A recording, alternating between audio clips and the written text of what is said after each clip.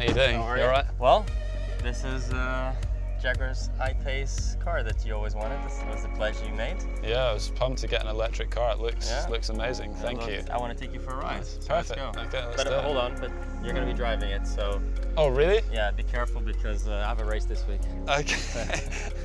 What made you take the pledge of driving a fully electric car? I always quite wanted to have an electric car. It was good for the environment. Anything I can do to try and help raise awareness for subjects that are important to me, I try to use my platform, and hopefully going electric with my car as well will do that. So with the technology of these cars, the more you drive it, the more the car adapts to your driving style, you know. It just doesn't feel normal, doesn't it? Doesn't. It's just, it feels totally different. It feels totally different, but the more you drive it, the more comfortable it feels, you know. I think it's a great looking car, really quiet, and it features some very innovative technology.